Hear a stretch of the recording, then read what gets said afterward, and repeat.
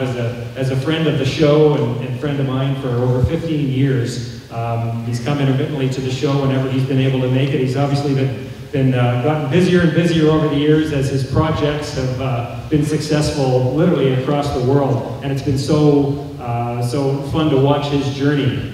And we've been thrilled to have him as a part of the show. And so I'll just give you a little bit about Les here. He's brought his underlying mission of connecting people to nature and into homes for the past 35 years and shared his adventures with audiences around the world and inspiring millions to get outside. And along the way, he's created, as most of you know, an entirely new billion-dollar genre called survival TV.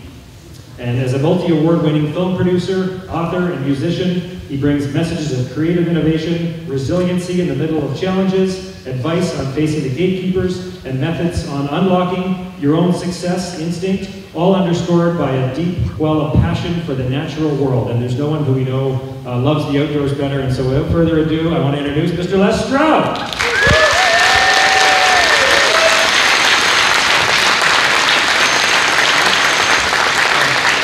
One, two. That's called standing room only right there. Oh yeah, I'm gonna have to get a picture of this. Hang on. Everybody ready? Yeah. Yes, it's that era, isn't it? Yes, it is. Okay, biggest selfie I've ever done.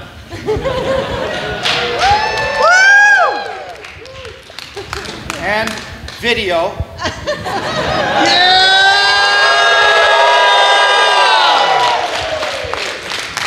That's insane. Actually, now that I think of it, so I think one of the things we can do, I'm going to do this, you know what, really, we're just going to have some fun today. I realize there's no point in me doing it, like a talk and walking. Let's just make the whole darn 45 minutes we got here together a Q&A, start right from the beginning right to the end. And in doing that, I thought, okay, well, here's one easy way of doing it. If you got your cell phones, which I see some of you do, what if I said no cell phones? Need a pickle then. If you got your cell phones, and if you're into Instagram, go to Instagram, follow me, go to Real Les Stroud, follow me, and then put a question in your Instagram and start it with, I'm here. And I will, as we're talking today, I'm going to look, I'll go to hosts, and if I see I'm here and a question, then I can answer your question that way rather than someone yelling from the background. So we'll do that. As I said, I didn't really come here with like some big presentation plan because I just wanted to chat and talk with you guys, but I do have a little bit of, we call it housekeeping. This is all braggadocio at the moment, but for those of you who have kids in that sort of, hey Rob, who have kids in that sort of 5 to 14 year range, Annick Press and I did a book that I see right down there recently. It's called Wild Outside, Around the World with Survivor Man. And it's already won 2 national awards for Best Children's Nonfiction. It's up for a 3rd national award, and we have a bunch of them over at the Survivor Man VR booth. So I'm really, really proud of this. I've put a lot of time and effort into it, and Annick Press was fantastic with me, but I'm very proud of this book. So for your kids, grandkids, nieces, nephews, there's one sales item out of the way. Let's see, what's number 2? How many people, show of hands, I should ask, is anybody familiar with the series Survivor Man? How about Wild Harvest? Yeah. Oh, and all the rest of you, you're missing out. Get a little FOMO going here, because Wild Harvest has now got 2 seasons on air, 26 episodes, and it's the easiest show, if you've seen it, you know this, it's the easiest show that I ever shot. It takes me 2 days to make an episode. It's so cool. The first day, I take you out and we walk through local foraging, everything from dandelions and fireweed to pine needles to wild asparagus, whatever we find, in the mountains or in behind Walmart. And then I give that food to Chef Paul Rogalski from Rouge Restaurant in Calgary, and he makes an amazing meal out of it. And by the way, for those of you who are filming, please, feel free. Share, post, share, put it up. I got no rules on any of that stuff, so go for it. So Wild Harvest is on, you can see all of the episodes on my YouTube channel, just Survivor Man Les Stroud. And it's also airing in Canada with Blue Ant Media on Cottage Life TV. They've always been really good to me over the years. They took the Survivor Man episodes and put them on as well. But Wild Harvest, Les Stroud's Wild Harvest, is also airing around the world. Number 3 item, which is the main reason why I'm here, is Survivor Man, VR The Descent. Actually, that's not the main reason. The main reason is because Fred and I are buds, and I haven't been here. How many were here with me like 15 years ago, right from the beginning? Yeah? Well, I'm just going to say the same damn thing I said back then, but okay. I actually am really thrilled to be back here. When I'm here, I'm going to tangent away from that for a second. When I'm here at this Outdoor Adventure Show, please understand something. I'm not up here as a TV celebrity or a survival guru guy or even that guy. I'm a canoe head. That's it. That's what I go back to, guiding for the Temagami Wilderness Center and Black Feather Wilderness Adventures and Canadian Wilderness Trips and sea kayaking and canoeing and hiking where Algonquin Park and Killarney and all of that, right up to the Nahanni. This is, as I would say, as I said to someone this morning, these are my peeps. This is it. This is home for me. And so if I go to Ottawa or Pembroke area, go to the Canadian Canoe Museum, same thing. It's like, yeah, I'm home. So please see me that way today. I'm just one of you guys here who just freaking loves being out in nature. That's where it all started. Now I'm a ham, and I'm a showman, and I'm a filmmaker, and a musician, and a creator. That's how the rest of it came along. But Survivorman VR, that came to me from my old buddy Dave Brady at Cream Productions, who's there with me in the beginning for Survivorman. He said, hey, we got this whole thing going on with VR, you know, Survivorman, we're perfect for it. Long story short, here we are now launching the Survivorman VR. Yes, it's a high-tech, yes, it's Oculus Quest. It's the whole headset VR reality experience. But it's pretty darn cool because what I did, my job in all of that, the people who put it together were like Andrew over Cream. They're brilliant. My job, hold their feet to the fire. And just like, no, that wouldn't happen. I had to do some slight compromises here and there because it is VR, but for the most part, you know, you say, oh, well, we're going to do this and then you can catch a rabbit. I said, you never catch a rabbit like that. So don't put it in the game. So I treated the VR game like a simulation, like as if you were doing helicopter, if you were training in helicopter flying, you do simulators. That's the way we treated this. And that's the way I said, it's the only way I'm going to get involved. So it was really fun working with them to get the Survivorman VR out. It's out now. And I'm going to be, right after this, I'm going to the booth. I'll meet you back there. Oh, and that children's book, by the way, is available at the booth. And so what's last? And the last piece of maintenance I want to get out the door here is just that many of you also know that from way back, I mean, from when I was 14 years old is when I first started writing songs. I've been writing music and performing music, doing my own theme songs and doing stuff like that since I was 14 years old. So musically, this year's a big year for me. I've got 3 new albums coming out, concerts happening. I'm playing up at Nature's Harmony Eco Lodge up in Mattawa in just a short while. And so I'm playing the Neat Cafe in Burnstown, Ontario, not very far from here, coming up, that's in August. So I'm back out performing and doing my music, and the cool part of this, I was talking to Fred earlier, is that even with the music that I do, yeah, of course I write the odd love song and the odd this song and that song, but mostly I'm always writing about nature, connecting to nature, and just being inspired by nature. And so a lot of the songs, I mean, the single off the new album is called Take a Hike. You get the picture. So, there you go. That's my braggadocio maintenance, if you will, housekeeping done. And now let's just hang out and chat and I'll tell some stories. Let's start right off the bat, just real up close. Who's got a... Am I going to play the Algonquin Theater? If they lower their rent charges, I might. If I can, I will, yes, because I do love playing. It's a wonderful place to play. I'm going to try and play all throughout Southern Ontario. There's one coming up, oh, I forget. But if you follow me on the, I'm going to do bands in town. I got a lot of catching up to do with my musical stuff and get it all rolling again. You know the way it is now with all the social media and all that sort of stuff. And I'm going to get that all rolling, but you will be able to see where I'm playing all around Southern Ontario for sure. Any questions? Yes, sir. In regards to Wild Harvest. So how did your collaboration with Chef Paul come to So the question is, this is for Les Stroud's Wild Harvest. And again, first going back to that show, people will say all the time with the Wild Harvest series, that show is just like, I watch it before going to bed at night, it puts me to sleep. Understand, that's a huge compliment. I've gotten that, I used to get that for Survivorman too. Your voice is so soothing and just, I'm like, great, people are falling asleep watching my stuff. That's awesome. I don't mind that at all. I consider that a compliment. And Wild Harvest, it's like a meditative experience. What I do is, as I said, I take you out and one of my favorite parts of it, we go to the mountains, we go to the swamps, but the last episode's coming out next Friday on YouTube. We filmed literally in behind a Lowe's department store in Calgary, Alberta. Just like in behind, like trucks everywhere and everything to show. And we found wild mustard and wild radish and horseradish, I should say.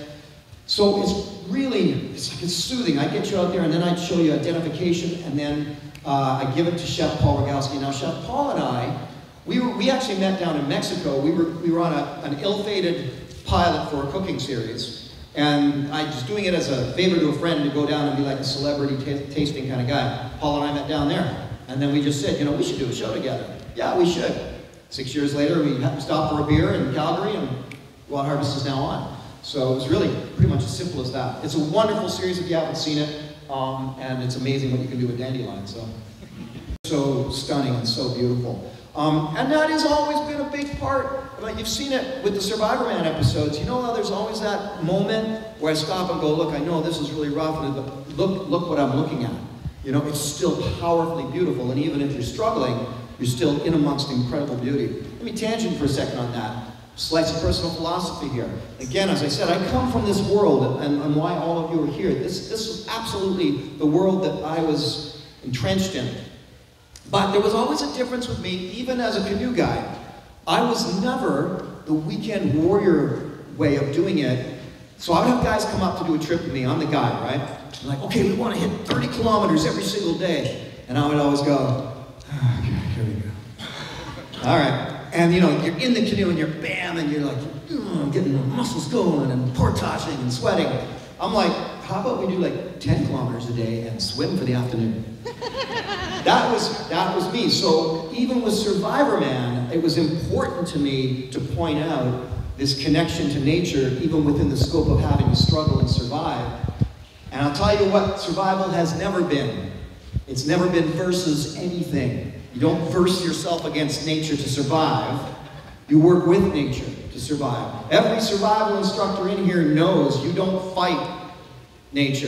You don't fight the weather, you don't fight the mountain, you don't fight the rapids, you don't fight the trees. You have to work with nature in a beautiful sense to actually survive. That was always the underlying philosophy of what I did with Survivor Man, and I'm sure most of you saw that come through on the show. Okay. Yes, sir. What's that interesting food that you discovered recently on the show, the Wild Harvest show? What is that interesting? No, food that you... Oh, an interesting food. Well, first of all, I wasn't that familiarized with chaga, believe it or not. So chaga was one that said, okay, this is pretty cool. And you want to be really careful when it comes to the local foraging and the wild gathering. I went to a birch forest recently, and I could tell, because I'd been there previous, all the chaga was gone. So someone's gone through, and they probably took it home, and they probably put it all up, and then they put it in little bottles, and then they put a nice label on it, then they bring it to the health food store, and they go, earthy chaga here for you. And it's like, yeah, you just wiped out all of the chaga in that region. So that was another thing that I loved being able to teach in Wild Harvest was respect for the natural environment. Fiona Chambers out on the West Coast, who's on 2 of the episodes, this was always a big thing that you may not know this, but with our wild edible plants, we can encourage them. We can help them to thrive. There are some certain plants, like Spring Beauty, for example, if you don't harvest it, it actually starts to recede and wither away. Why? Because it requires disturbance to spread its seeds and for its bulbs to get bigger. And when it's left alone and it's not actually interacting with something that harvests it, be it animal or be it us, then it can die, it can fade away from that area. So harvesting can happen, but doing it ethically and responsibly in the right way. I love doing it with the, fronds, the fronds in the spring. Fiddleheads, thank you. Like with the fiddleheads, and in that episode, we were in the Pitt River in the West Coast, and one of the things that I've learned a lot about plants, and I love the Hidden Life of Trees, the German writer, that book, okay, that whole series of books. And recognizing and realizing that the true heart, brain, life, and body, if you will, of the creature that we would know as this particular plant is mostly under the ground. And what's above the ground is feeding what's under the ground. And learning that for real was a bit of a revelation to me in harvesting. So in harvesting fiddleheads, for example, I can take the 9 fiddleheads off that plant, and I'm killing that plant. Because those fronds were going to feed it. But if I take 1, or maybe 2 at the most, it will still survive and thrive and do well. So learning that about plants has been really important to me. This is the thing, even with Survivor Man Bigfoot, Beyond Survival, and Wild Harvest now. And even surviving disasters, if you've seen that one. For me, I was always there as a student. I was there to learn. So I'm going to be careful where I tangent here when I reference other endeavors into that world. The point of going ahead of time to South America and train with someone who lived locally in a remote jungle area, that was my whole point. And that's why now on the YouTube channel, I'm now finally releasing the original Survivorman training footage when I would go down and learn from these people, because it was fascinating to me. I was never able to put it on the show, because in the end the network's like, well, we don't want all that training stuff, and so you never saw it. Now you're seeing it, and I'm like 20 years younger. Have weak, thin hair, better abs. But in any event, that training was really important to me, because that's been the beautiful part of all of this. I mean, you guys know, if you're learning from anybody, any outdoor skill whatsoever, and they're giving you the definitive, this is it, that's all you have to learn, you need to learn from someone else, because that's a beautiful thing about the outdoor passion, the outdoor pursuits, you never stop learning. I can still see something on YouTube with one of these bushcraft guys and go, oh, actually that is a very cool idea. I never thought of doing it that way. Turn the wood that way. Okay, that's pretty cool. So that's one of the beautiful things, and Wild Harvest is big for me in that. Yes, ma'am? Yeah, 18th Oshawa.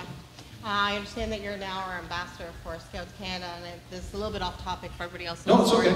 Are you planning on doing... It's just me and you. Yeah, I know. Are you planning on doing anything that would be really uplifting for the kids to learn about survival techniques with Scouts Canada? With Scouts. So, for those of you who might not be aware, I was asked to be Canada's Chief Scout last year. Yep. Yeah, and thank you. And that was by far a huge honor. Actually, it wasn't last year, it was basically on the cusp of the pandemic. And so that, when we hit this kind of wall, right? I was there that day that you had White Pine Council. Yes, White Pine, yes. So yes, is the short answer is, I'm trying to work with Scouts all the time that way. It's a slow-moving beast. And it's a difficult bureaucratic schedule that way, but they're wonderful people, and it's always, you know, remember, everybody's volunteering, so it's hurting cats when you're trying to bring volunteers and, you know, onto the same Zoom meeting at the same time. And the last meeting we had, I was the one who blew it. I was the one who missed the meeting. So that's like with the Wild Outside book, and even Wild Harvest. The cool thing about Survivorman, it may have been for adults, but kids dressed up as Survivorman for Halloween. So, you know. So it was always vital, and so when we came to do the Wild Outside book, and they were asking me why, and I said, listen, understand this, that yeah, it was an adult show, but not really. And I don't even have to change anything. I don't even have to make it PG. Everything I do was already there. And anyway, kids, a lady asked me one time, how can she encourage her 3-year-old daughter to be, be more involved with nature and that sort of thing. And I said, well, do you have a backyard? She happened to have a backyard. Okay. Grass? Yes, grass. A couple of bushes? Yeah. When you have your daughter out there in the backyard, let her get her hands dirty. Let her sit on the grass and get wet. Let her pull up a worm after it's rained and it breaks off halfway and she comes in crying. Let that happen. And I think the concept of having your kids out in nature early, that's indelibly imprinted on them. Like, we all remember this. I mean, even when we're, 55 and 65 and 45, we remember moments from the cottage, going in amongst the pickleweed and seeing catching frogs. We never forget that. Even if we're accountants living in downtown New York City, I'll hear people say, oh yeah, man, I miss this or I miss that. And it's funny, we do come back to it. Eventually people come back to it. They get married, they have their kids, and all of a sudden they're 53 years old going, like me, I went for quite a few years without doing a canoe trip because of Survivorman. And then finally, a few years back, I got back into canoeing again. And it was just like putting on that old comfortable hat. In fact, I still have that old comfortable hat. Yes, sir. The first thing you said is that you're a canoe head, so what's a recommended route? Oh, recommended canoe route? First of all of Temagami. Yeah, Temagami is my homeland. Yeah, all of Temagami, forwards, and I've paddled all those rivers forwards and backwards. Killarney, Algonquin, pick the off times, the off seasons. Go in September. September's the best ever for canoeing out there because nobody's out there. And even me saying that doesn't mean everybody in this room is all of a sudden going to go on a canoe trip this September. But trust me, if you do, it's the best time of year. And even October. So Temagami, and then of course the grand epic trips are still grand and epic, like the Nahanni River. You know, I mean, that's just every corner, every turn around the river, and you're like, oh, you've seen, you know, is it better than the one you just turned around? It's really breathtaking. So Nahanni is a life, that's a bucket list one for sure for people. Northern Quebec, the Des Moines River. You know, I did a lot of blackfeather trips down the Des Moines River teaching whitewater canoeing. Yeah, so those are, but if you only have the time for a little bit, and you don't want to go too far, Temagami. Temagami is like, I love Algonquin Park, don't get me wrong, but Temagami is Algonquin without the people. Way in the back, gray shirt, yeah. In a winter survival situation, what happens if you sweat? I don't know, you tell me. You die. If you sweat, You die. why though? Why is that? It's my catchphrase. I think I patented it too. The trademark? I think I trademarked it. The whole thing about that, by the way, is this is me nerding out. No matter how cool I think I am, you bring up survival stuff, I start nerding out. We go on snowshoeing somewhere together, I'll be like, stop going, hey, if you had to survive right now, where do you think you would do it? And I become this nerd. And so you sweat, you die. The nerdism behind that is the reality of it. And I discovered that very quickly, especially in winter camping. You're working hard, it's 2 p.m. You let yourself get all sweaty. Your clothing gets sweaty.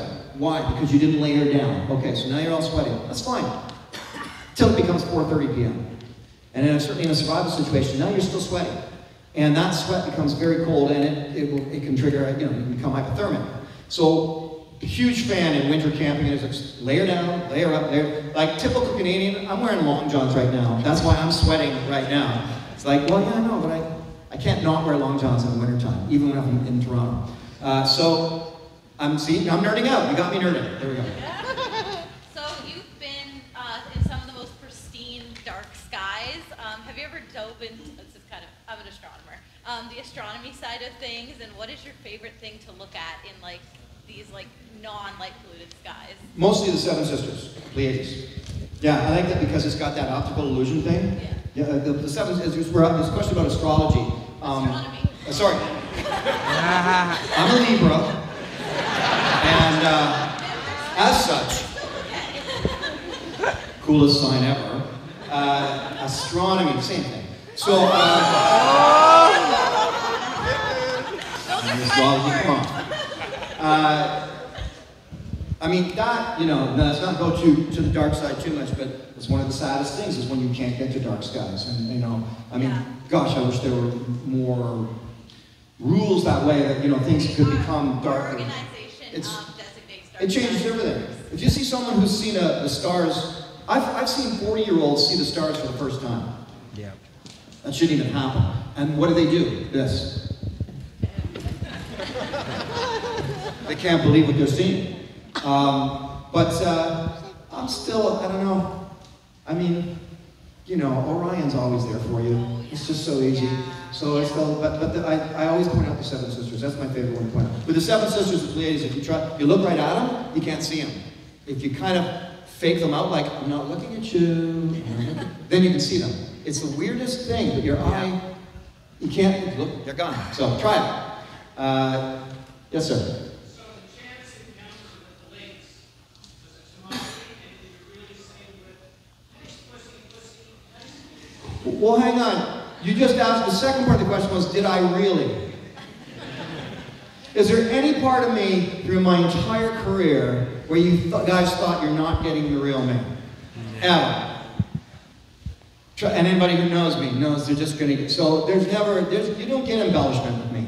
That's one of the reasons the networks had a tough time with me. I was not willing to embellish and create drama. Because 7 days in the jungle in the Amazon where nothing isn't dramatic enough? So with my next story, that was the story as it happened. Yes, it was Temagami. It was the jogging trail between the North Town site and the main town, in the back of the school, at Northland Paradise Lodge. And when so here's the story. I saw this thing coming up through the reeds, thought it was a black bear. It jumped up in front of me on the trail. It was a lynx. Wow. Beautiful little lynx. And I stood there, and I was like, still. Because I knew this was going to be cool. Even if it was a black bear, this was going to be cool. And I stood there, and the lynx looked up at me and started to walk towards me, had the little kitty nose, doing the little kitty nose thing, and looked at me, and then it started to turn away. This story is in that Wild Outside book, by the way. And then it started to turn away. So I thought, well, what have I got to lose? So I went, being a cat lover and a dog lover, I went, and the lynx turned around, came back, sniffed my fingers, and then turned and walked away. Best animal encounter I've ever had. Chased up a tree by a moose, chased out of the jungle by the jaguar, so many other instances, but that lynx moment, that's going with me to the grave, that one, because that was powerful and beautiful. Wow. Yes? Is there a specific trip or event that you point to that inspired you to do Survivor Man? Is there a specific trip or event that inspired me to do Survivor Man? Yeah, it's not as exciting as you might want to hear. Okay. And there's a bunch of questions in there about like the industry and the shows that came along after and all that stuff, and the claim that Fred put up here, starting the industry and all that. We can get into that, but that's like an hour and a half talk in itself. But I was sitting in a classroom with Dave Arama, Doug Getgood, Fred Rowe, Gino Safari wasn't there, but Survival in the Bush, learning at Humber College. That's where I started. Real simple. And sitting in a class, we're watching an NFB film on a guy who went out and survived overnight. And it looked pretty cheesy. It was cheesy. It was the 70s, shot in the 70s, NFB. It was pretty cheesy. But watching that, what occurred to me was, of everything that was available at the time, which would be like home VHS tapes, way back, and even up until Survivor Man, you could see some survival programming where people were teaching you stuff. Reindeers in Britain, who I was not aware of at all, but I was aware of Bush Tucker Man, for example. So these are skills that we taught. And the inspiration, what hit me there, that day in 1986, watching that film, was, wouldn't it be so much cooler to show the fire bow, but in a situation where you really needed the fire bow? That would be teaching the fire bow. And I stored that idea in my brain for 13 years before I pitched it to Discovery Canada. And the rest is history, as they say. So it was that moment in that class, I think. Yeah. What was your most humbling experience in nature? Most humbling experience in nature? In Norway. In Norway, yeah. The walk down the mountainside in Norway. And here's the thing that happens, and it happens certainly in nature, and definitely in your outdoor adventures. There's two ways to say this next line. You can say, okay, listen, I got this. That's a really nice, confident way of saying, okay, I'll take command here. The other way is to go, I got this. I mean, what could go wrong? I'm Survivor Man. I got it. That's the way I thought when I went into Norway. And I had to go down that mountainside, so I was in the car, survived in the car, went up a bit further, up the mountains a bit, found a little cabin, stayed overnight in that, came down, now I'm gonna go down to the fjord. Blizzard up top, freezing rain all the way down, 6 feet of snow down to green.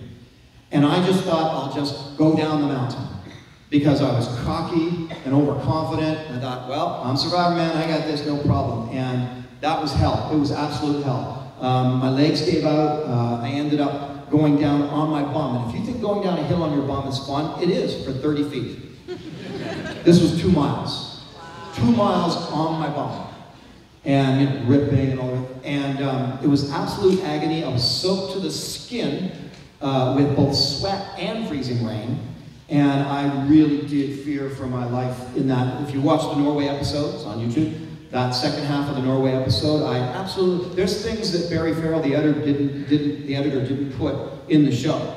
Because it was like, okay, because I was, when I'm in those situations, I talk to myself. Come on, Les, what are you doing? I'm talking to myself and using other words, and we just kept that out. But you could still hear the intensity in my voice. I was worried. I was really worried. Down the hillside in Romania was only half that bad. Same sort of situation, but there I kept worrying because I was going down steep. Like, what if I kick over like a hornet's nest? That's my biggest concern over all the years of Survivor Man. What if I kick over a hornet's nest?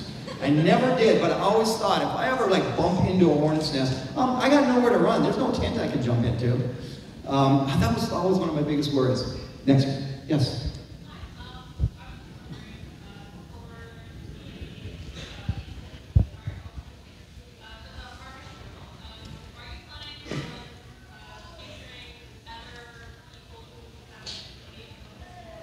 Am I planning on featuring other people on Wild Harvest that? Oh, yes, and we already did. We already did on some of the episodes. We've got Vanessa from Belize, we've got Chef from The Aggressor, we've got Fiona from the West Coast. I could go on. There's about a half, but we'd like to do more and more all the time. Would you ever consider working with Pascal or Oh, I know Pascal, yeah. Yeah, Pascal's brilliant. Yeah. Yeah, no, I haven't met him, but I think we talked. I think we talked on the phone at one point. And his work is brilliant. This is all local foraging stuff. So Pascal Vidar out of California does beautiful, beautiful work in local foraging. And here's the thing to remember about Survivorman and me, local foraging and me, is I don't take myself all that seriously.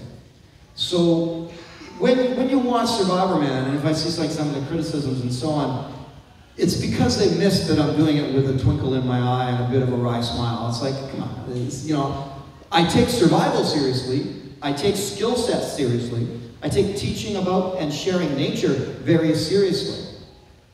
I don't take myself that seriously, which is why I can laugh at myself in these varying situations, which sometimes put other people's noses out of joint if they were like deeply into survival. Same thing with the local foraging. I've seen some people think it, and then you see the posts, right, and they're all freaked out. It's like, dude, chillax. I was just showing a dandelion. I got everything right. Yes, ma'am.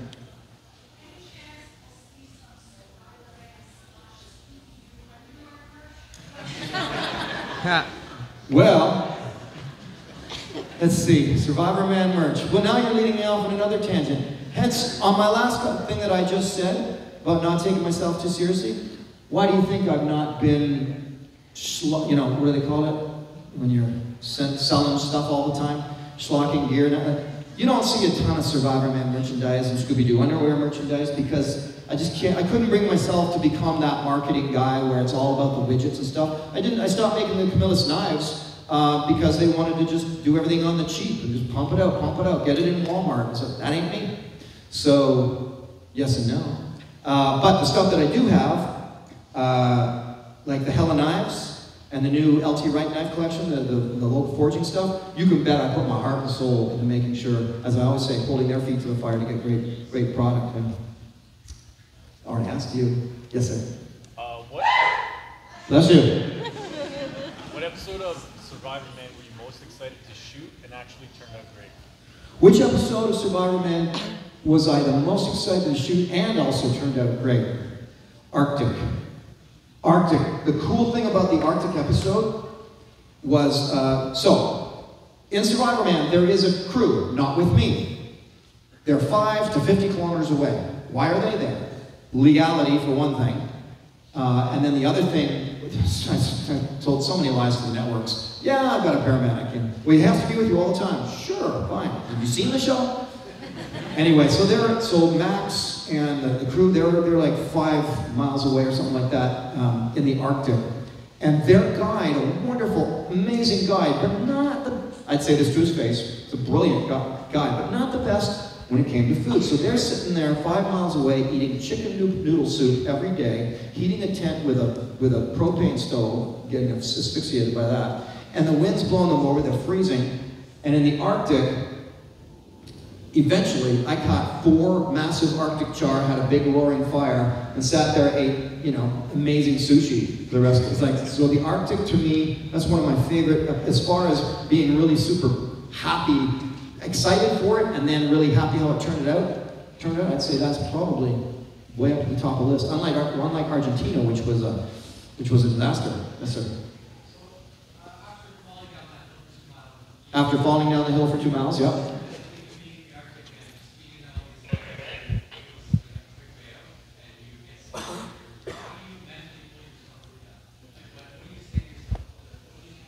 Keeps me motivated, sort of thing. And that was one of the questions on Instagram too, in a different way though.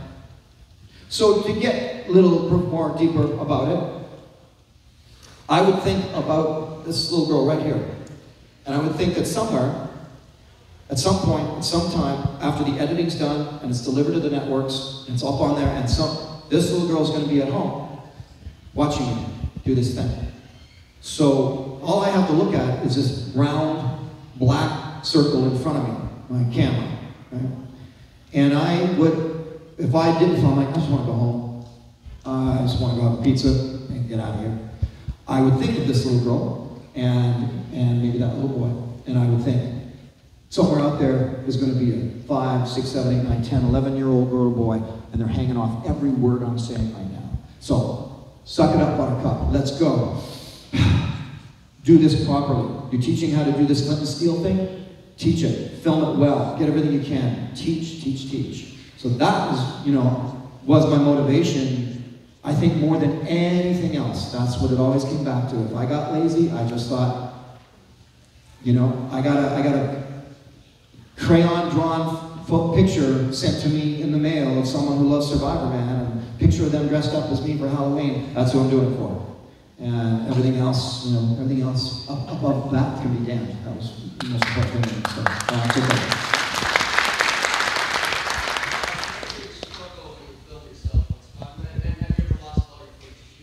biggest struggle while filming yourself, and I've ever lost all the footage.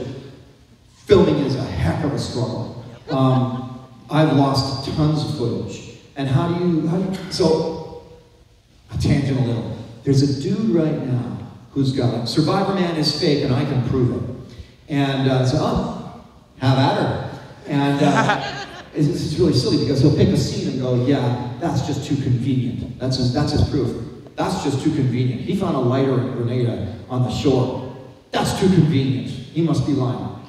But my point is, he also didn't understand filmmaking at all, because he was picking apart my filmmaking. You gotta understand, I challenge any one of you, go out and just try to film yourself. How about try to film yourself in the kitchen making some scrambled eggs with 3 cameras? Just try it.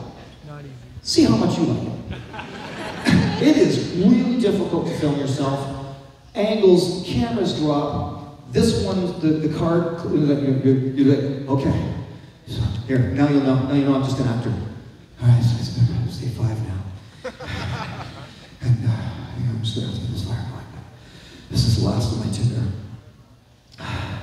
Now try doing that, and then you hear beep, beep, beep, beep, beep. Like, card stopped. Okay, fix fresh card. Okay. Record.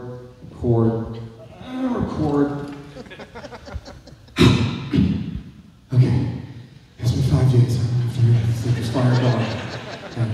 And I look up, and it's like, and then, battery dead. Now the battery's dead on this one, right? And then I look over, this one was in the mud, and now it's doing this. All the time, almost every scene. I mean, I'm sure I got good at it, but man, filming yourself out in a survival situation, now remember, it's the 4th day. What have I eaten so far? 2 snails and a worm. So what is that challenge to do when you're filming survival? Lethargy. That was the biggest challenge with lack of food. It's not the hunger pains, and I can squelch that a lot, by the way, if you can guzzle a lot of water, which I would do if I was by a lake, right? It's not the hunger pains, it's the lethargy. Because after 3 days, 4 days without food, remember you gotta film yourself. You gotta put up all 4 cameras, put one up on that ledge up there, gotta do all that. But what happens is, you sit down, you're gonna take a 20-minute break. When you get up, 3 hours has passed, and it feels like 5 minutes gone by. So that's another challenge, is just the lethargy of filming yourself. But those batteries, those cards, the dirty lens, the camera that falls over, the one that gets the moisture meter comes up and says it's going to stop shooting. In fact, that guy said, he didn't believe me that all my cameras succumbed to moisture in the jungle. It was the jungle, it poured rain every single day. What did you think was going to, and yeah, I was down to 1 camera after like the 2nd day in the Amazon jungle. The other 3 cameras, moisture. If anybody, have you ever had a camera shut down for moisture, you know what I'm talking about. Happens to pro cameras too. So that was a big challenge. And as far as losing footage, yeah.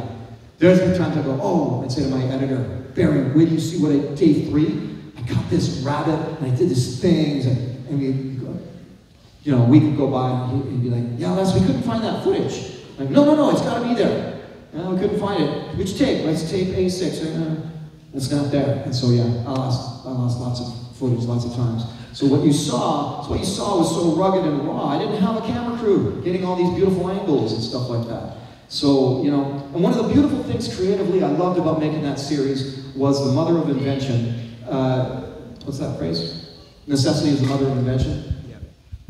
So with Survivor Man, understand why there's the braggadocio claim of being the only guy to ever entirely do, produce, write, shoot everything, an international series, is because if you think about it, when you look at the show, I had to shoot it in only certain ways because I only had me and 4 cameras. And that makes you do things. And the beautiful part of that was I would see shows imitating that later. I'm like, you have a camera crew. You don't even have to do that. You know, you see, here's what you see. You see like Bear Grylls holding his cameraman's camera going, all right, now I'm going into the jungle now. And he's pretending to film himself while holding somebody's big Sony Digibeta. It was ridiculous. So it was incredibly, it's a great question and one that is underestimated. And I have had the odd wonderful person say, dude, I'm trying to do what you did with 1 camera. I couldn't do it. I said, yeah, I know. Yes, sir. What was your favorite Survivor Man and Son episode? Favorite Survivor Man and Son episode? Well, I'll tell you a little, it's a dark story, but a little thing that I didn't know. I've seen some people, 20 minutes, 2 hours? I have 2 hours left? Great. I got to close out. And in the Tofino episode, and you see kind of like, come on, Logan, like, dude, he had cancer, and we didn't know that at the time. So he was suffering from leukemia and had no energy. He's fine now. He's actually a paramedic on the West Coast and a smoke jumper. But that Tofino episode is sort of bittersweet. You know, it was his 16th birthday on the episode, but there was that issue in the background we knew nothing about. But I still think the Tofino episode. I want to do a question here.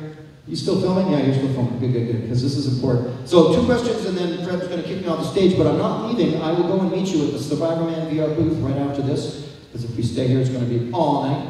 Quick question from filming? Good, because I want to have this later. This is for someone who has been with me right from the beginning in many ways. I can tell her handle is Perseverance1501. Any ideas if I did another Survivor Man, which locations would I like to consider? The answer to that will always be where I didn't make it to, which is the Himalayan mountains. I never did a show in the Himalayan mountains. I did it in the foothills in India, but I wanted to get right into Tibet, and that would be the place I would go. And the second question is for my friends who are here today, Algonquin Outfitters, amazing shot. Which piece of outdoor gear has lasted me the longest, and perhaps is a favorite that I still use today?